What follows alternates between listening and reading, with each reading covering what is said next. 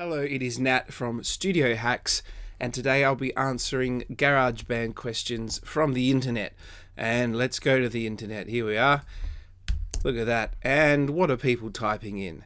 GarageBand, how to change tempo mid-song, and how to change time signature mid-song. Okay, so first of all, the tempo is this thing in the middle, that's the beats per minute, and then here is your time signature here, most commonly 4/4, that's what it's automatically set to. Now unfortunately you cannot change the time signature dynamically in the middle of the song. You'll have to go up to a more sophisticated DAW like Logic, Pro Tools, Cubase, Ableton to do something like that.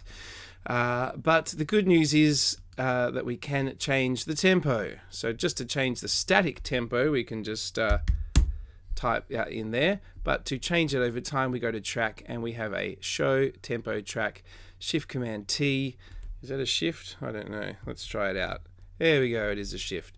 So here is the tempo track, and then we can automate the tempo over time. So if I click there and I want to start out at 90 beats per minute, and then right here change to 100, I'll just drag that up to 100.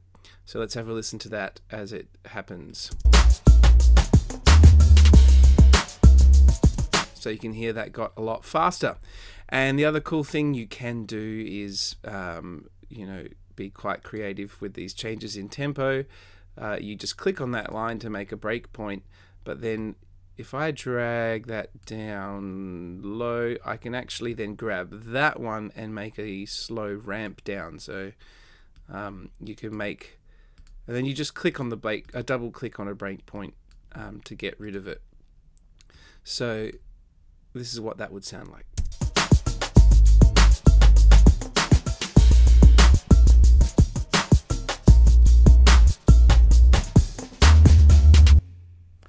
So that could be good for the end of the song or just to be creative.